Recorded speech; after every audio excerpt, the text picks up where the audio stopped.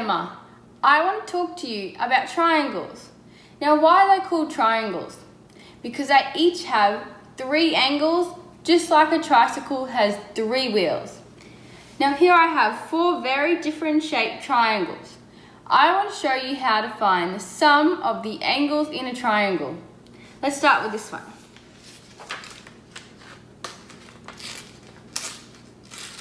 So I want to start by tearing off the angles.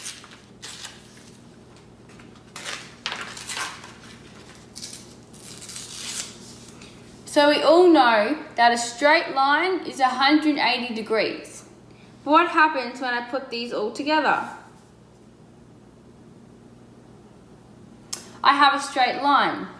So all the angles from this triangle is 180 degrees. Let's try another one.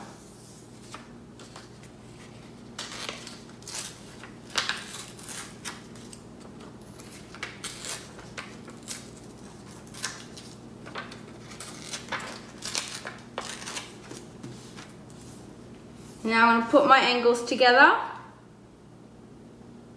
Yep, I have a straight line again. So all the angles from this triangle is also 180 degrees. My challenge to you is to cut out 4 very different shaped triangles and to check the sum of the angles equals 180 degrees. Thanks.